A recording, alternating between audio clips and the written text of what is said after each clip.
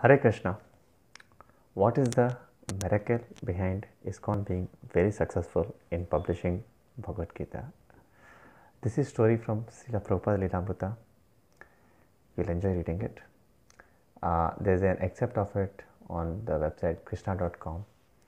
It's called Macmillan Miracle. Macmillan Miracle. So, one of Prabhupada's earliest disciples, Bruce Sharf, he was later called Brahmananda Dasa Prabhu. He was told to publish Bhagavad Gita as it is. And he tells Srila Prabhupada, I don't know what to publish. But Prabhupada gave him the manuscript saying, you must get this published. So, Brahmananda Prabhu had to do it. He didn't know how to do it. He was thinking, if big personalities like Raya Prabhu and Allen Ginsberg couldn't do it, how could he? He bought a few books on publishing. He's about to take a publishing course in New York University. He didn't know what to do, but he wanted to satisfy his guru's will.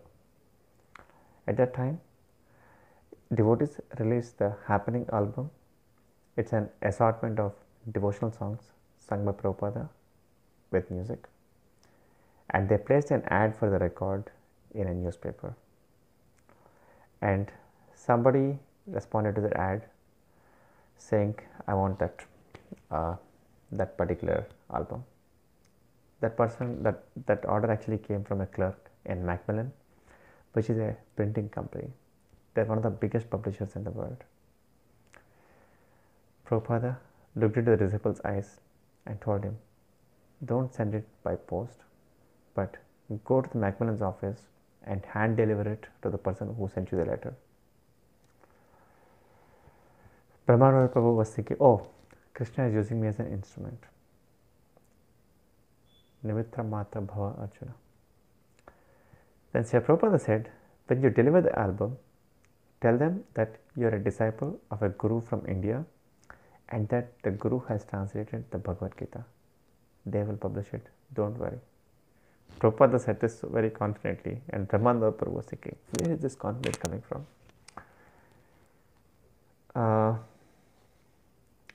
So the next day, dressed in a suit and tie, devotees should dress to the occasion, including me.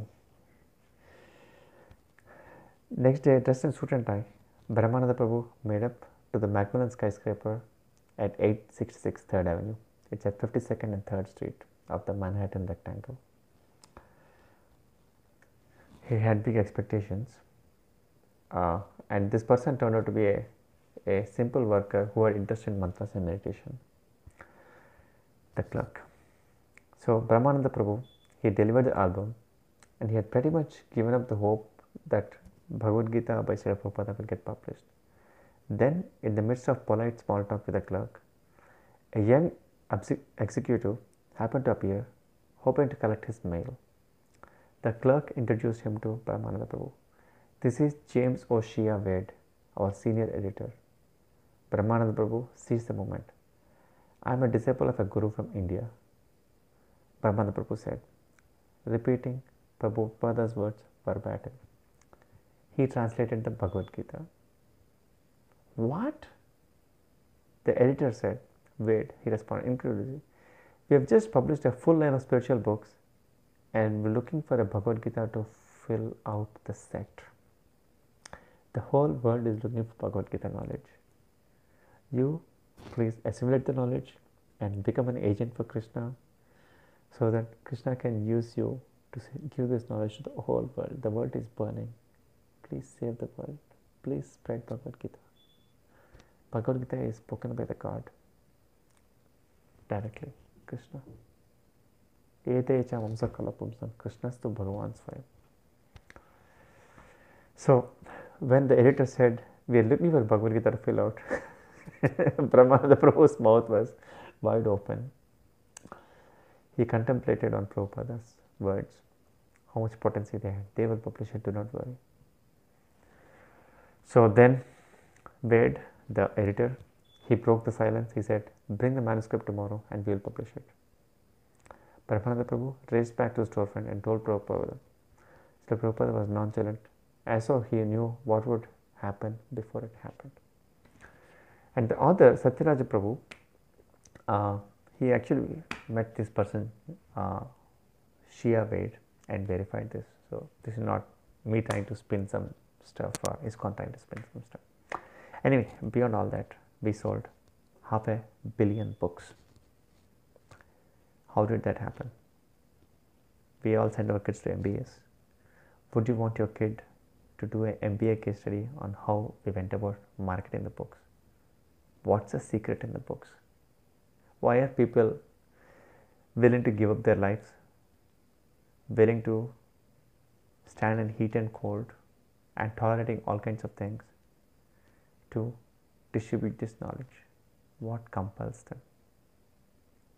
The love which Srila Prabhupada had for his disciples and the happiness which one gets from these books. I trust you will enjoy reading these books. Try it out.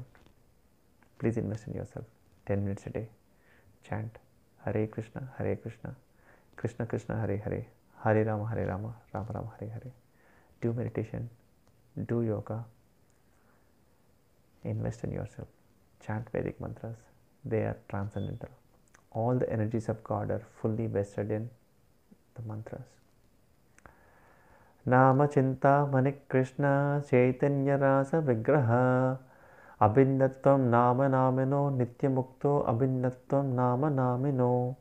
Lord Chaitanya said, the word Krishna has all the potencies of Krishna invested in it. It is a Chintamani, it is a touchstone. It is fully pure, it's transcendental, it is coming from Goloka Vrindavan. And there is no difference between the name Krishna and the person Krishna. Thank you. Hare Krishna. I'm so excited to be talking about Srila Prabhupada, how he pulled up these books. Miracle. Hare Krishna.